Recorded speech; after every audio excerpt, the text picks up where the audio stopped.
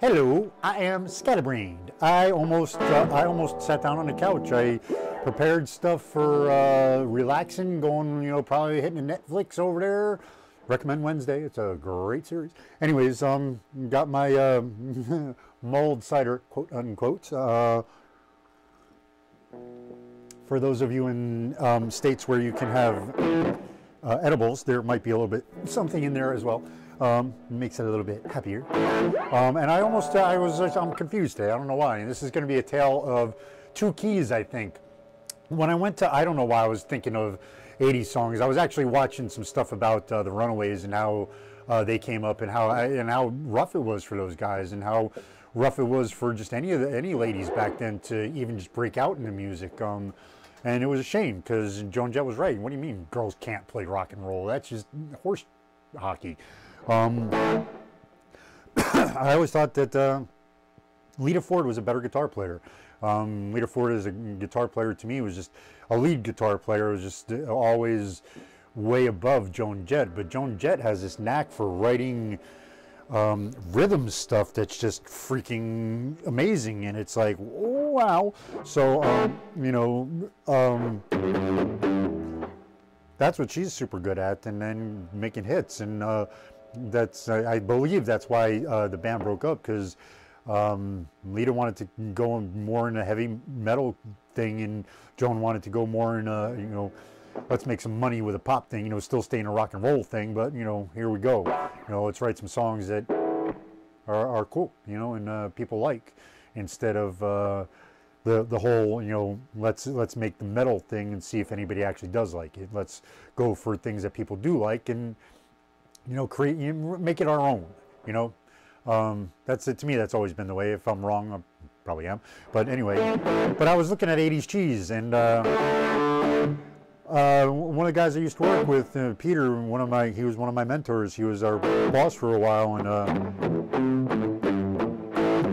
he used to come up with just off-the-wall stuff to break people up in the middle of, going, rah, rah, rah, and he used to like to sing songs or just play songs because he was always in front of his computer. So a lot of times he would just play songs, and one of them was, went to a party on Saturday night, didn't get laid, got in a fight, It ain't no big thing. Late to work and the traffic was bad. Had a ball for $10 for my old man. It ain't no big thing. But I know what I like. Like dancing with you. Then I know what you like. Like dancing with me.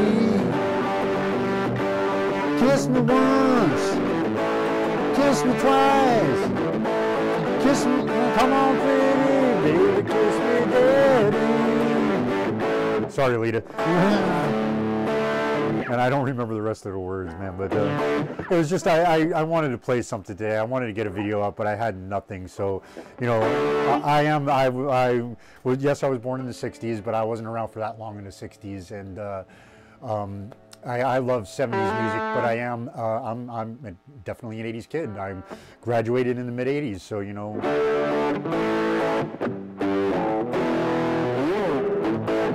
So what she was doing in the 80s, especially for a teenage boy, yeah, but the music to me was even more amazing, just because she was still doing it and making some just amazing music out there.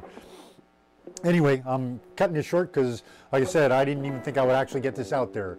I hope you all is having a good day. Oh, I forgot the commercial. If you could subscribe, because I'm looking to get to 1,000 subscribers, and then I want to give away a guitar. Yeah, that was half-hearted, I know, but you know the drill. If you could smash, well, not smash, boop Freyja's snoot over there. It's on the side somewhere, I think. Boop her snoot, and you can subscribe. And have fun booping her snoot. She's on the she crossed the Rainbow Bridge, so she won't mind. Anyways. I hope you all are having a great day. Always look up. I think it is Sunday. It is Sunday. God's day. Always look up. He's there for you. I'll see you then. Peace.